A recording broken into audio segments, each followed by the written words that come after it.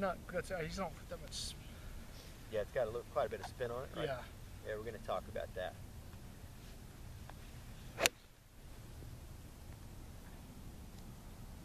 But even when you're hitting your, your wedges, they were drifting a little bit. They're solid and everything, and you're getting ground today, which is that's a big deal right there. Just having turf now.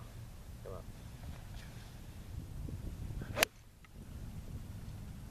There's a little compensation to try to make it square. So you've noticed you've been kind of like hitting it a little bit right, and then it's not much. But then what happens is then all of a sudden you start trying to go, turn it over with your right hand, and we're going to make that a little bit easier. Okay.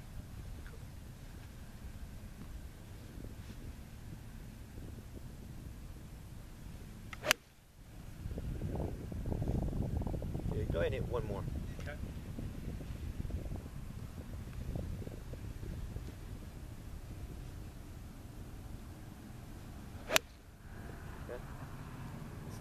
Kind of the same thing. It's good swing and everything. But what happens is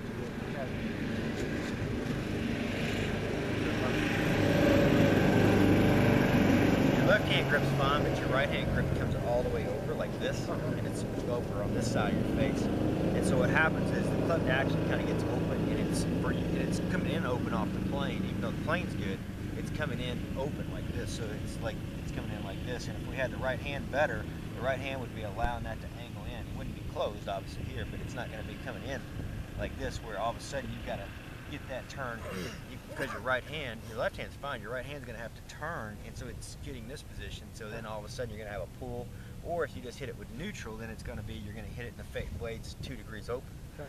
So we want to make a little bit of a grip change, and that'll make your right arm function better. It won't allow it to roll as much. So just changing the grip from you is going to make a big difference in how the whole function of the right side works. So just literally, it'll feel awkward obviously until you get comfortable with it, but especially as good as you're hitting it. But the right hand, when you get it, I want this V, like when you get it, when you take the grip or whatever, that this right hand is starting to work up this forearm. You'll see you really wrap the whole arm over and then put the elbow out.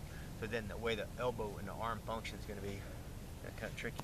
So let's do it with a wedge first.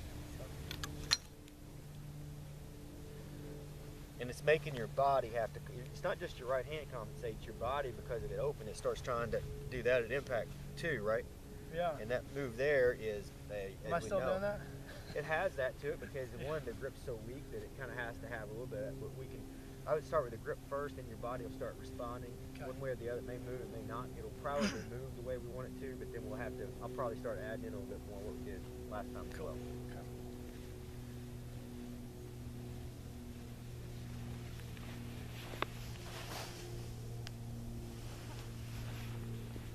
Good, get it more, a little bit more, because it's always going to be a little bit more than what I like, right? So go ahead and set up with your right hand. Go ahead and get it. So you get it over here. I want this right hand right there, without it turning any more than that. And so the face would be square. And go ahead and let it close like this. And see how it's kind of forming up the right arm here. That's for you.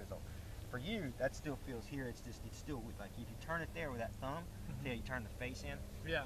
Okay, so you want to not do that. You want to get it. You want to get it under. Go ahead and hold it up here. Go ahead and hold it. All right. Get your whole grip. Tell me when you're ready. Okay. So this is too far wrapped over here. Still, okay. Yeah, I want it where you get it here. You can have this covered like that, but I want that where when you go ahead and put it down now, that it's minimal. Like see how it's in here now? Up the V is running here. You'll see. Go ahead and turn it over. Go ahead and turn it, and you'll see that's where you are when you start with the square face. Yeah. That's where you are. So that's wide open. Yeah. Right. It's just simple as called a grip. Okay.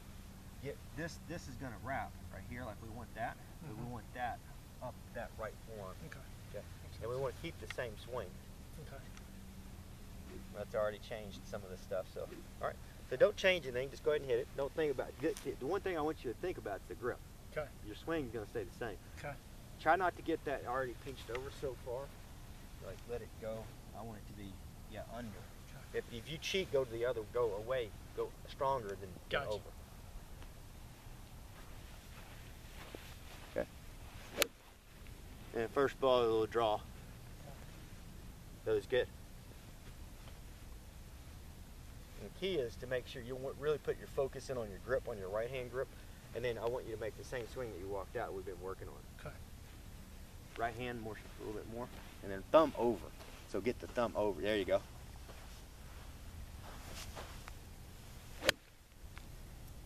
And there you go. So you don't have to work with your right hand now. Yeah. And you don't have to work with your body to snap it over. Now you still have a little of the body movement in there. Yeah. But it's not anything like it was. Okay. And the hand, you'll find now it doesn't. When you hit one, if you hit 10 balls to the right, a good player is going to go, what are we going to do next? And that's going to be trying to figure out how to turn the face over. That's not what a great player won't do that. Notice that there's something going on with that, and that's going to be for you right now. It's with the grip. Okay. And there's only one other way it's going to do that for you, and that's going to be your body.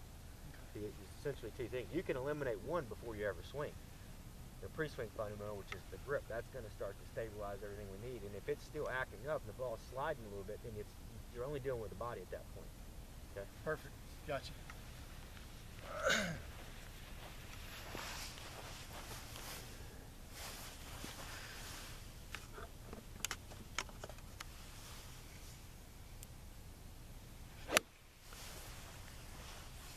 That was hammer. Good. Yeah, there's more compression on the shot. Yeah, for sure. A lot better there.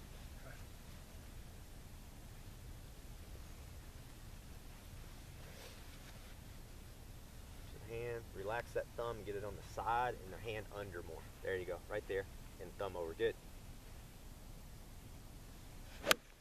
Beautiful. And we have 0 balls drifting right now. Okay. Make sense? Yeah, absolutely.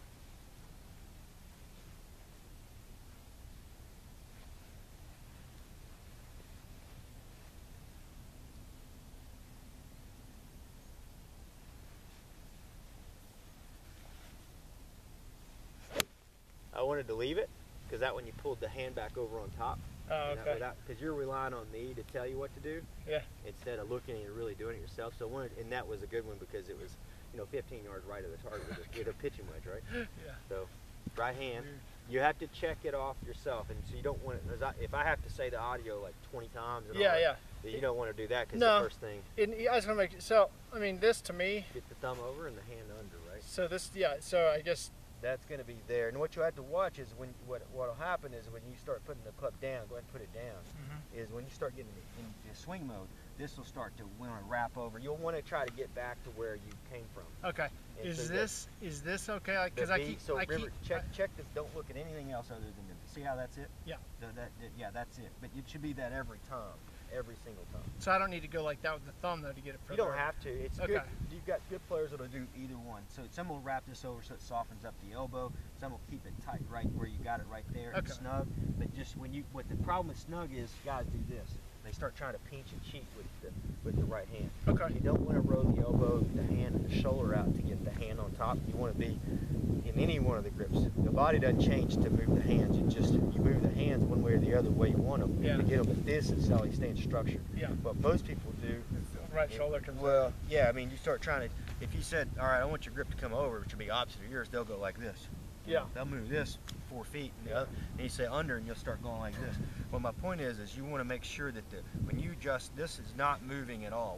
However you're set up, and then you adjusting your hand. So I can roll over, I can roll under, I can roll wherever I want it to be, and I haven't really lifted this up, tilted this over, and adjust my body. And that's a big deal because what guys will do, like for instance, with your grip, it'd be easy for you to start cheating this way.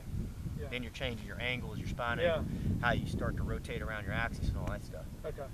You want to try, and your setup's fine right now is because you're pretty level. You're not really imbalanced or anything, so you have to be really careful just to look down and make sure that grip, is where you want it. So you can see I've got it here. So then that allows, the clip to come in square. So if I'm here, square.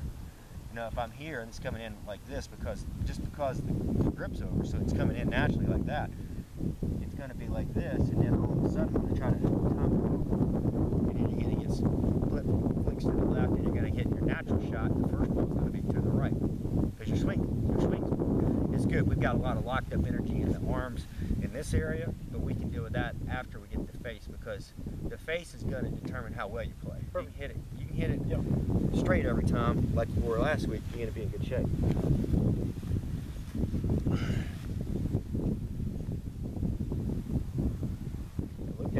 know you see, they relax that elbow, get it, and then just make your natural swing. We've been working on good. And when you do that, you see you had 0 balls left, or right. 0. And then what that does, that isolates it to when you, if you do hit the ball right and it's golf, and you're going to make a mistake, you have that grip is programmed. Now you really change. Yeah. You have it. So then if you miss a shot to the right, you isolate down with just your body, not both. Gotcha. Right now you're going to have to, I would tell you to check grip before I check body. Okay. Makes total sense. And then when it's programmed, then I would tell you, always listen to your feet and it'll tell you kind of what's going on after impact.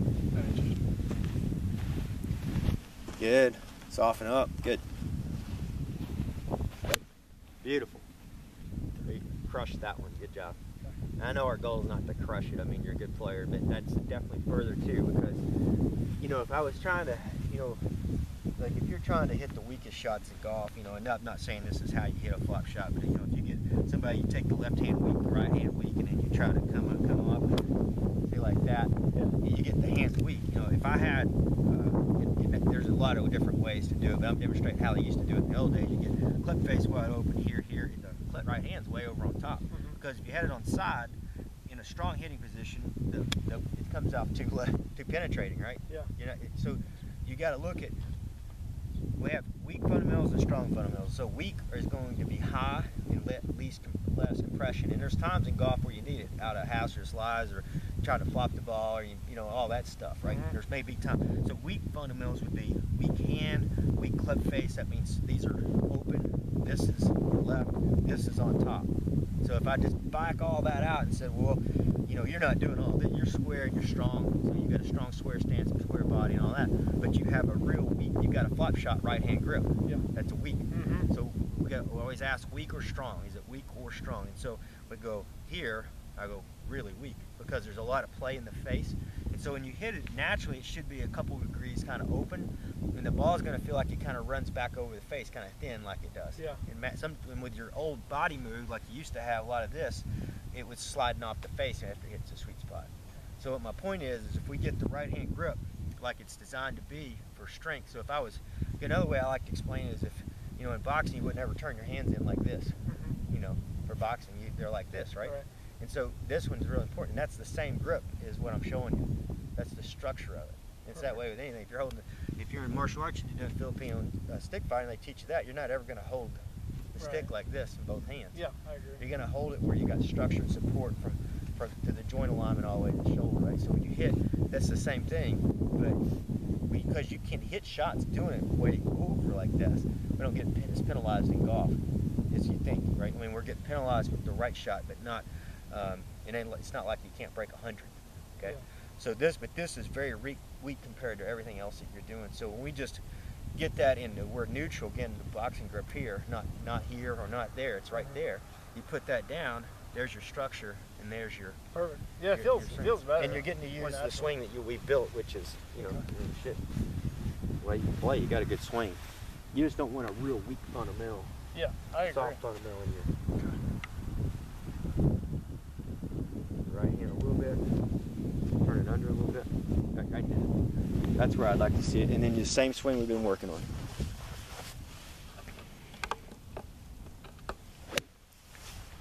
You're gonna love that one, huh? Yeah, it feels perfect.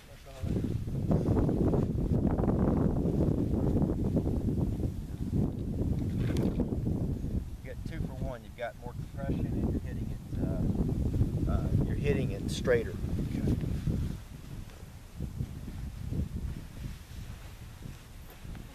What's your grip? Check that off. It's a little roll. Yep. Good.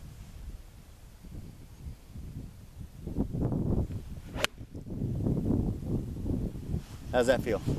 Feels good. That wasn't even kind of a miss. A little thin, right? Yeah, maybe or toey. Maybe it was thin. Keep off the ball and try to curve on you.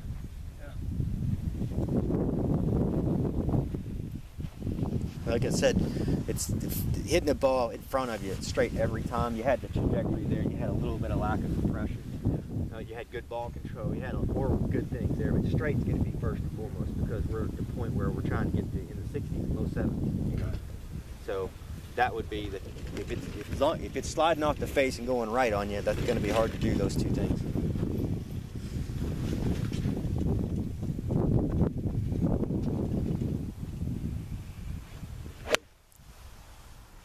That's a bullet there, good one. If you learn to, we're going to do some patterns where we do with the Tai Chi, where I teach you to kind of learn how to let your arms go like this and not limp like this, you know, but learn how to be full and let them go.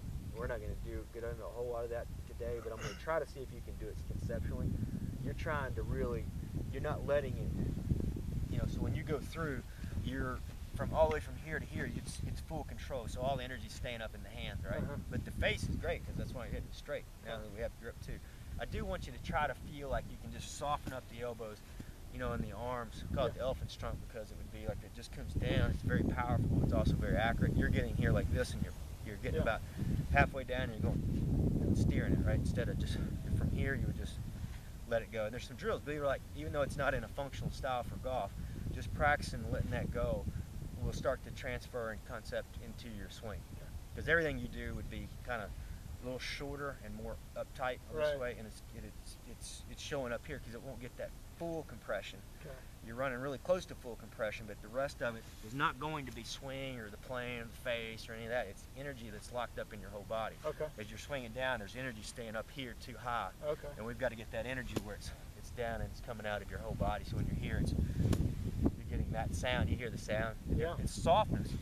You know, it's not going to be, you know, speed. And it's not going to be the same way you're doing it, which is pretty good control, but it's, you can see as I come through, it's like this, right? Instead of having that here, kind of that softness in the swing. Got it. And I want you to try to just feel that in your swing a little bit if you can.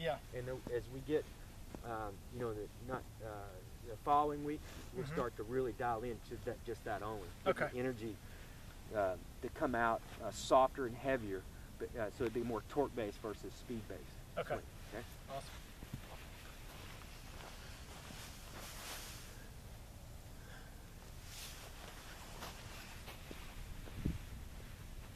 Put your right hand, just so you know, it's always turn under and over. Good. And then the soft elbows, but don't lose the. It's all right. It's kind of opposite. You're a little stiffer on that one, actually. That's all right. So it's not going to be weak either, and we might not be able to do it really today. Obviously, it's a little flip because you lost support, right? So when you did it, you kind of went weak here, right? So it went a little bit left. I got you. Because your elbows were still locked, the same tension, or even more. It's going to be in this area. I said here, but it's actually going to be in your elbows. So if you watch, I can break here, see flip right here, right? But my elbows were still tight. Okay.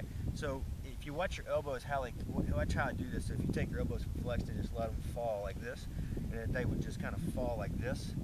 And if you watch, at the end of that, the energy comes all the way out of not the whole body into that. Okay.